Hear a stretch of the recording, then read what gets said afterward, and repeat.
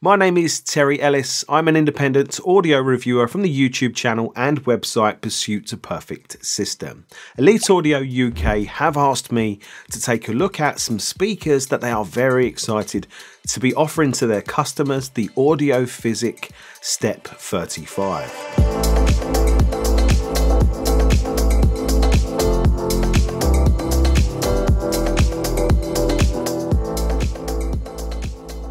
AudioPhysic are a high-end speaker manufacturer based in Germany, and all of their speakers are manufactured in Germany. And they have been in business for over 35 years, which is really something. They have two product lines of speaker, the classic and reference lines, with the STEP 35 being the only stand mount speaker in the reference line. And they are very compact stand mount speakers at a mere 175mm wide, 320mm tall, and 250mm deep. Priced at £2,440, they have huge amounts of competition from lots of other very good stand mount speakers at all kinds of price points. So they need to stand out in order to justify that price tag. One way they definitely stand out is visually. Their cabinet shape is very different to the rectangular cabinet that we see with most other stand mount speakers around this price point. And the STEP 35 have a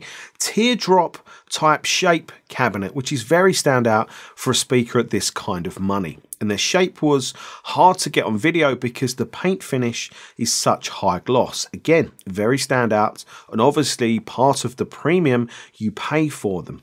Hopefully a top-down camera view will better show you their lovely form factor. And AudioPhysic say their shape and slightly tilted back baffle are for performance reasons as much as aesthetic. And you can buy the STEP 35 in black, white, and several different wood finishes. The second way a speaker can stand out from the crowd is with the technologies that are used or that are packed into it. And AudioPhysic have definitely packed a lot of interesting technologies into the STEP 35. And as a company, AudioPhysic seem obsessed with controlling or minimizing unwanted vibrations within their speakers. And the STEP 35 feature the HHCT Hyper Holographic Cone tweeter in its third iteration. AudioPhysic say it's a tweeter designed with controlling external vibrations very much in mind to leave just the sound of the tweeter. And visually,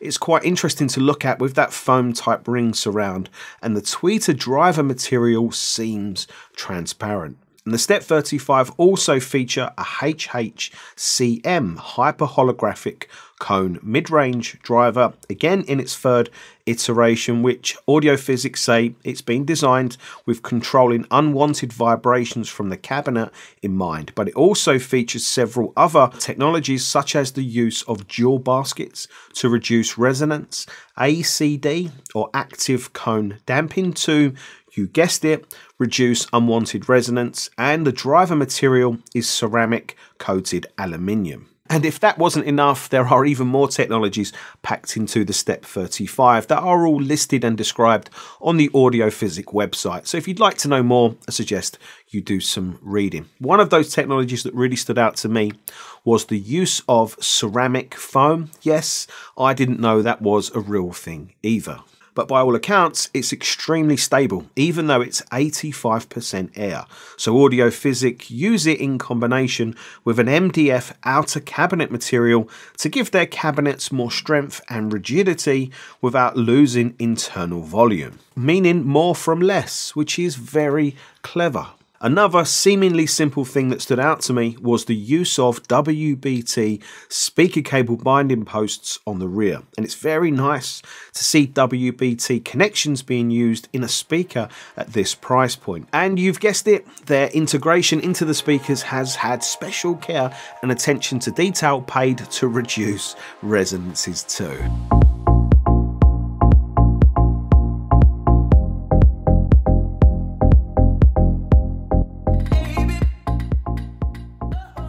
A long list of technical features sounds very impressive, excuse the pun, but what does any of that mean for sound quality? Well, I think it means that Audiophysic are designing their speakers with transparency in mind, to be as transparent sounding as possible. That's definitely something to bear in mind. And I also think with the STEP 35, Audiophysic have designed them for audiophiles that have smaller listening rooms, or for audiophiles that use a subwoofer or two, because I definitely think it is a speaker system that would really benefit from adding subwoofers. And the subwoofers that spring to mind are Rel's new TX range, either the T5, T7 or T9X, because you are definitely going to want a subwoofer that is fast, that doesn't overstay its welcome with the bass, and that's fast enough to keep up with the very fast sounding STEP 35. I think the second important thing to consider will be careful hi-fi system component matching, because my initial listening impressions of the STEP 35 were, yes,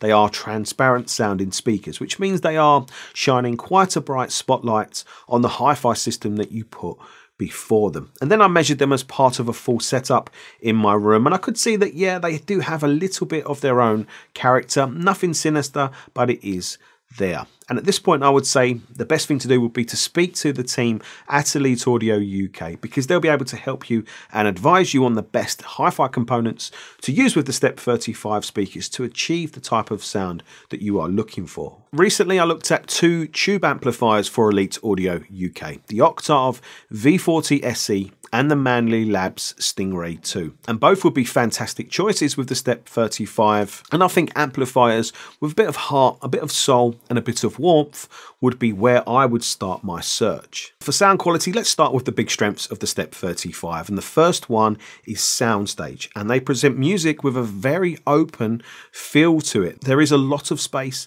in the soundstage, and elements and layering within music are presented very precisely without sounding analytical or overly dry. They very cleverly create dimension or 3 dimension to music by at times having some music come forwards, other times it goes away from you, and in some music it does both at the same time. By this I mean in some music, vocals or the singer will come more forwards in the soundstage, and then very clearly and well defined will be the layering behind, maybe backing vocal singers behind, and very clearly out to the sides. You get the idea. Vocals and intricate details within music are presented very clearly, and they are easy to track, again because there is this sense of openness all the time. And the STEP 35 maintain their composure and very good timing regardless of the music complexity. Vocals, as I mentioned, sound very crisp and precise, and there is a quality and a resolution to how vocals are presented that definitely separates the STEP 35